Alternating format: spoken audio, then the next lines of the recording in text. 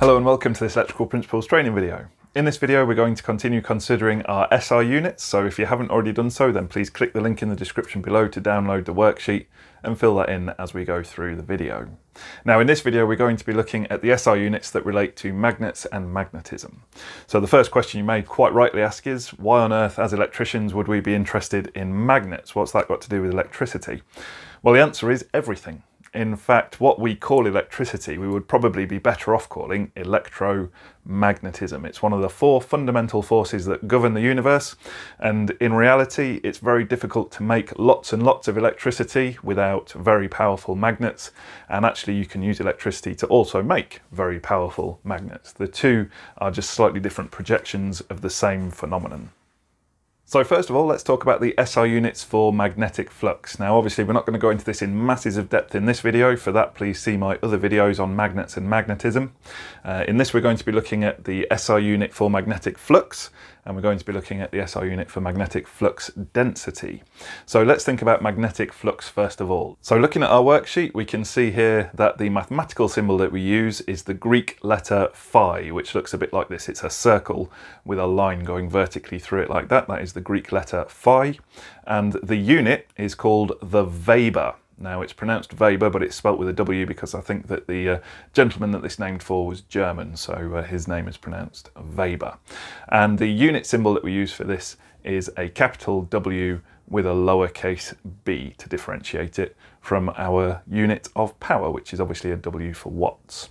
So magnetic flux is basically just a measurement of how much magnetism there is surrounding a magnet. You'll see in other videos that I've made we can represent magnetic fields by using lines emanating from the magnet. I've got a magnet here, it's just a weak fridge magnet effectively, and you can see that that sticks on the board via its magnetism, but it's a very, very weak magnet and therefore it doesn't have a lot of magnetic flux around it.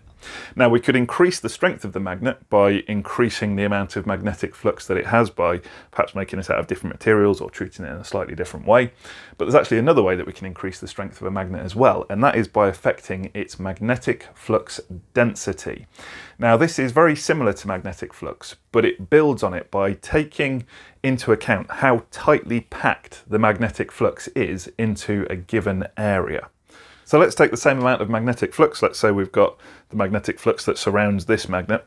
If we were to take that same amount of magnetism that surrounds that, but pack it down into a much smaller space, concentrate it effectively into a smaller area, we end up with a stronger magnet. And that is what we refer to as the magnetic flux density. It's how tightly packed the magnetism is into a given area. So to just formalise our SI units on our worksheet, this is one of my very favourite ones because this is one that I used to get my learners trying to guess what the mathematical symbol is for magnetic flux density. So perhaps they might think it was M or MFD or something like that, and we'd go through pretty much the entire alphabet until they realised that obviously it's a capital B. Again, I'm not sure why that is. Perhaps someone can enlighten me why capital B is used for magnetic flux density, and we'll be glad to hear about that because I genuinely don't know what the answer is. Now, the unit for magnetic flux density is named after Nikola Tesla, who was a remarkable man, an engineer, a scientist, a great inventor who made lots and lots of amazing things, and in fact probably made our modern world possible by coming up with the concept of an AC distribution system. Quite a remarkable gentleman. So this unit is named in his honour, the Tesla, and we give it the unit symbol capital T for Tesla there. Now this is quite a nice one because it's a good example of how we can understand how SI units work, because actually the Tesla is a measurement of the amount of Webers per metre squared. So actually to kind of understand that, we could take the Webers surrounding a magnet and divide it by the area that it's covering in metres squared, and that would convert it into Teslas for us. But we've given that unit of Webers per metre squared a special name. We call it the Tesla.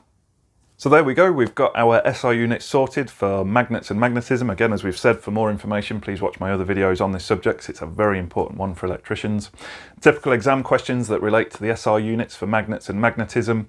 You'll be asked what is the SI unit for magnetic flux and also for magnetic flux density, so make sure that you've got those clear in your mind. Again, if I was setting the questions, and I've seen this come up, where you get asked the question, what is the SI unit for magnetic flux density, and the examiner will put both Teslas and Webers in there to try and throw you off. So try and get those the right way around, and that'll help you out enormously with your online exams. So hopefully this video has been helpful to you. We've seen those SR units, we've seen their units, the mathematical symbols and the unit symbols, and there's plenty more SR units to come, so stay tuned for more. All that remains in this video is to say thank you very much for watching.